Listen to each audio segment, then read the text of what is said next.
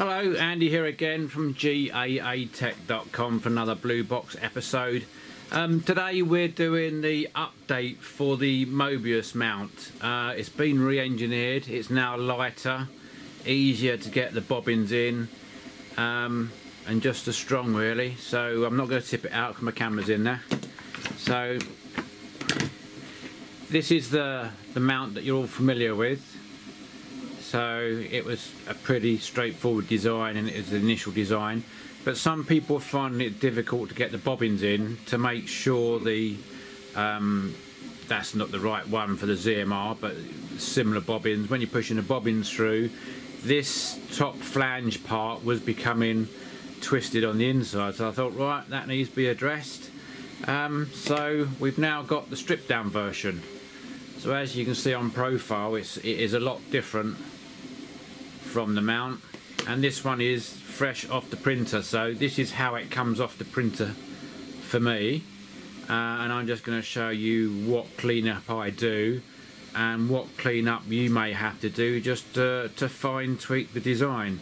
So basically these bits here, this is just support structure, and that just breaks off, so I'm just going to snap it off, and you get one under the rear mount as well. So that's come off. So that's 70% of the cleanup already.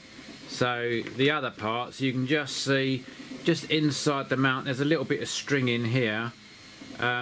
This is not printed in PLA. PLA is the easiest thing to print in. This is ColorFab XT, which is a cross between ABS and PLA. So there's just a few snotted, or whatever we're going to call them. There's one here just on there, so I'm just going to break that off, and then just going to run the file over it. A little bit on the side, so I'm just going to use my flat of the file just to save my fingernails. So I'm just running the file over any bits of stringing that I can see. Just need a little bit of file on that corner.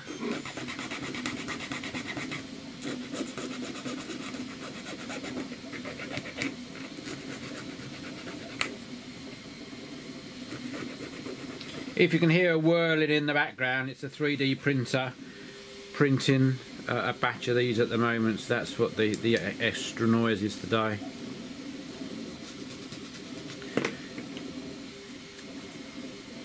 So basically that is the cleanup. So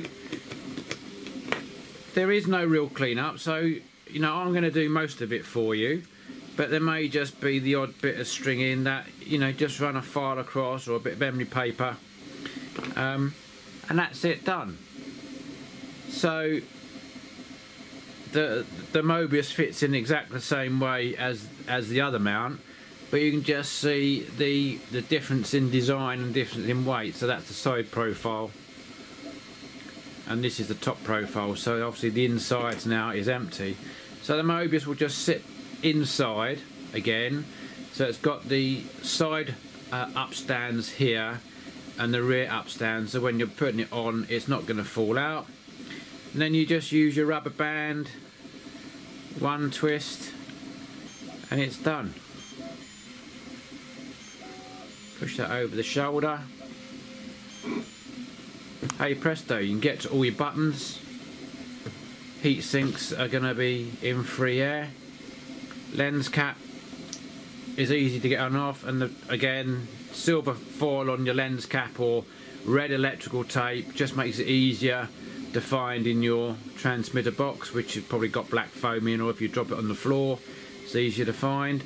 So the front here, you can probably just see, has a cutout round there, so the lens cap goes on easy. And that's it. So the mount is designed, the bobbins are designed to take the ZMR250 bobbins, and the spacings are for the ZMR250. The slots here match up with the ZMR250. However, you can strap this mount down on any other frame. you can either use the slots for your Velcro straps I sell. So if you're going to Velcro it on, if you're not going to use your bobbins, because not everyone uses bobbins, then you can wrap that around your craft, or you can wrap it over the side like that, and the Mobius will still fit on. So there's lots of different ways.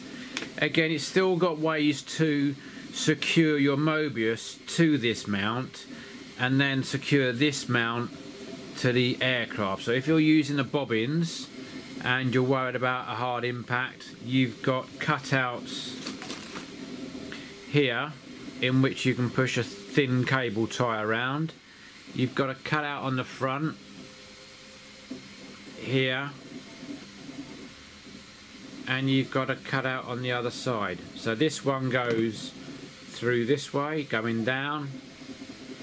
This one goes this way along the base, and obviously the one at the front goes through. So the idea is that when your Mobius is on there, say on this one, you could put a tie around the front of the lens and tie it through the hole there, and that secures your Mobius, or tethers your Mobius onto the mount. And then if you want to secure the mount to your aircraft, depending how you're fixing it, if you're fixing the plate on a flat surface like so, you would use this mount, and I have not prepared a cable tie. That is very bad plan. I think this one's a bit too thick to go in. Yeah, this is a thick one that's not going to go in. Let me just find one.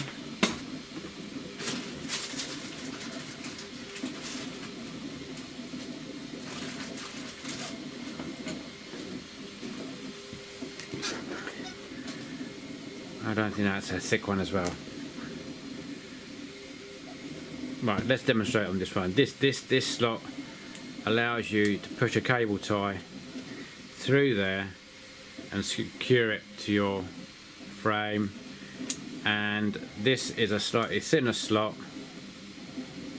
which allows you to do the same. So you can use the metal ties on the top of a bag of bread to loop through there. They twist together really nice, and then you can loop a cable tie through that. So lots of different options.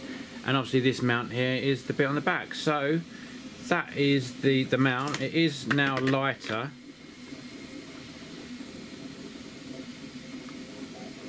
So the old mount was 1102 grams, and the new one is 10 nearly. So that's 10 and 11. When you hold it, it really does feel different. So that's it. That's going to be in the shop. So they are just printing off now.